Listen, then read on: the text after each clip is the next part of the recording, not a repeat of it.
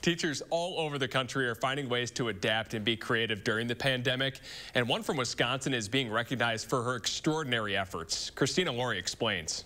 A lot of people think teaching is something that happens inside a classroom. We do all the same reading and math that everybody else does. But Jenna McCann knows some of the most important lessons happen outside. This is something in Wisconsin.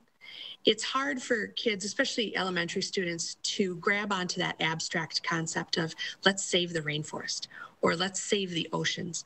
But we can do something right here in our little corner of the world by having milkweed, because no milkweed, no monarchs. Jenna runs the eco education program at Merrimack Community School, using butterflies to show her second graders you are never too small to make a difference. Teaching kids that they can have a positive impact on the environment right where they live is really important. She focuses on getting kids outside and connected to nature while they're still young. It doesn't matter how big the garden is.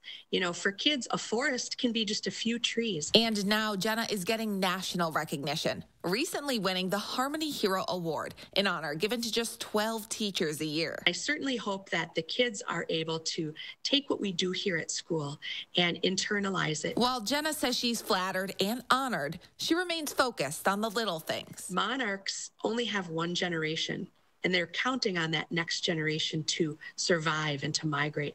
And I think it's the same thing for us. Monarchs and the young minds she's molding. I'm counting on the next generation to take this passion, to take this knowledge, and take it into the next generation. In Merrimack, Christina Laurie, News 3 Now.